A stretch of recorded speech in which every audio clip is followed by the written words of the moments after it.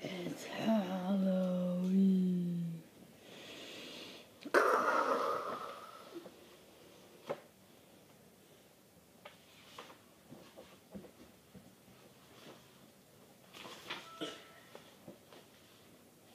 It's time for a scary story. The old man longed for children, but his young wife had none, so he invited his nephew to live with them.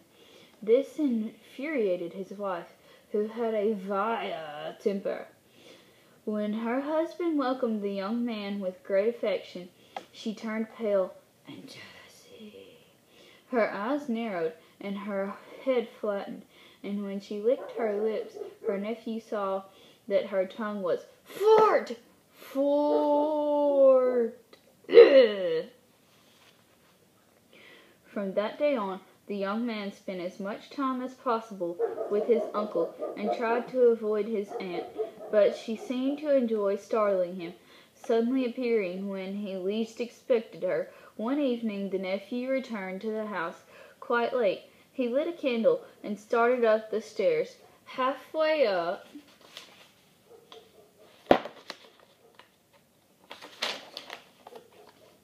he tripped on what seemed to be coiled rope. Imagine his horror when the rope uncoiled and slithered up the steps in front of him. Then he saw it glide across the hall and under the door of his uncle's bedroom. "Wake up! Wake up!" the young man shouted, and he knocked on the door until his knuckles hurt. But when his sleepy uncle finally let him in the bedroom, there was no snake in sight. His aunt seemed to be sleeping. So the young man whispered in his uncle's ear, I saw a snake!" But his uncle was too groggy to respond. He slid back under the covers. The young man searched the room quickly, looking into drawers and cupboards and corners. He peered under the bed and behind the chairs. He was beginning to think he was going mad when suddenly his aunt sat up in bed and narrowed her eyes and gave him an evil look that made his flesh creep. "I'm sorry to bother you," he cried, racing to his bedroom and firmly shutting the door. When he awoke the next morning, he noticed that the bottom of his bedroom door was arched up to the center, leaving just enough space for a snake to slither through. He bolted out of the bed trembling. When he went downstairs, he was shocked to see that every door in the house had a snake-sized arch beneath it. His aunt was sitting on the table eating. "Your uncle left for the day," she said, licking her lips with her forked tongue.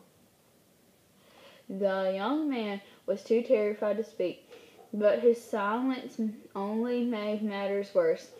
"I don't like the way you treat me," she said, and grabbed his arm. Then she pressed her fingernails so deeply into his skin that he felt as if he were being bitten.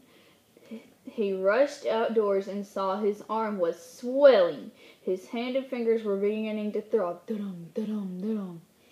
He knew he must seek help, so he ran into the forest to find the wise old hermit who lived there. The man examined him carefully and handed him some leaves. "These are best for snake bite," he said. "Bind them around your arm and keep them wet." "Those marks were made by my aunt's fingernails."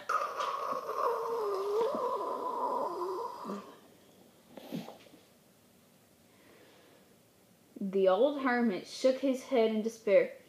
"The touch of a snake woman? Even worse," he said. "But try those leaves. They should help." The young man appalled. "Is my aunt really a snake woman?" he asked.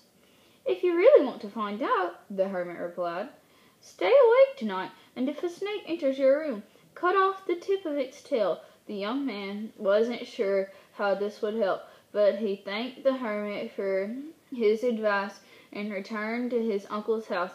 By afternoon, he was happy to see that the wet leaves had reduced the swelling.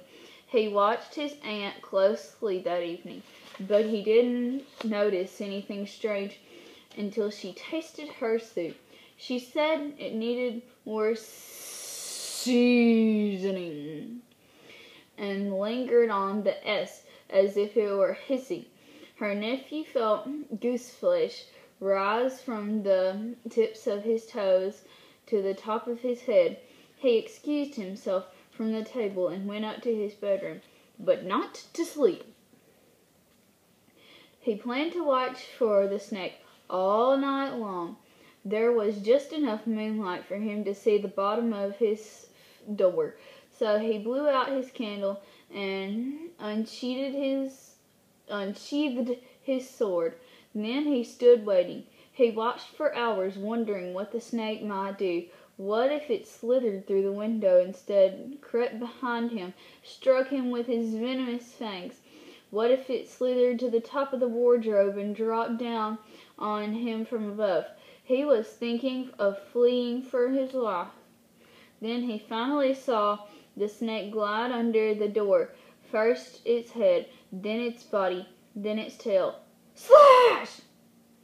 He swung his sword so quickly that the snake had no warning, and the tip of its tail began writhing all by itself there on the floor. The snake raised its head as if to strike, but then it hissed viciously and slithered out of the room. And when he looked down the hall, he saw it disappear under his uncle's door. The young man couldn't stand looking at the quivering tail, so he scooped it up with his sword and flung it in a drawer. He hardly slept at all that night. When he did, snakes chased him through his dreams. The next morning, he opened the drawer a crack to look at the snake's tail. He was amazed to see that it had turned into human toes. He raced back to the forest to tell the hermit what had happened. And now my aunt is staying in my bed. But do you know what my uncle said? She told him she hurt her foot while sleepwalking. Either she will fear you now, said the old man, or she will try to get rid of you. Listen carefully. If you think you are in danger, you must search her bedroom for the snake's skin. When you find it, burn it. The young man thanked the hermit, but he was concerned. What would happen if he burned the snake skin? He decided to give his aunt one last chance. While she was recovering, he caused no trouble, but as soon as her wound healed, she resumed her nightly slithering about the house. Sometimes, when the young man was lying in bed, he saw the snake slip in and out of his empty boots, or up the sleeve of his coat he had worn. One dreadful night, he felt the snake wiggling under his pillow. He jumped out of bed in a cold sweat. His dreams grew worse. He had a terrifying nightmare in which his aunt was trying to choke him. He awoke gasping for breath and realized that something was coiled tightly around his neck. It was the snake. He pulled it off and threw it across the room, and after he caught his breath, he knew he had to follow the hermit's advice. The next day, his aunt said her back was sore, but this didn't keep her from going for a walk with his uncle. As soon as they left the house, the young man slipped into their bedroom to look for the snakeskin, but he couldn't find it. He was about to give up when he noticed dusty footprints on a chair. He stepped up on the seat and looked at the top of the wardrobe. There, neatly coiled, lay the shiny snakeskin. But just as he picked it up, he heard the door open downstairs. And he knew that his aunt and uncle were home. He rolled up the snakeskin tightly and hid it in his fist before he raced back to his room. And that's when he heard hideously sounds coming from the lower hall. His aunt was shrieking, "Something is crushing me! Ah!" When her nephew heard her cries, He almost lost his resolve, but then he remembered how he felt when the snake wrapped itself around his neck and tried to choke him. He threw the snakeskin into the fire and watched it burn. By the time he went downstairs, he was startled to see his aunt lying dead on the floor. He thought he was getting rid of the snake, but now his aunt was gone too. "I'm sorry," he said to his uncle. But the old man seemed relieved. "It's only the poisonous ones who are dangerous," he said as he licked his lips. "Happy Halloween."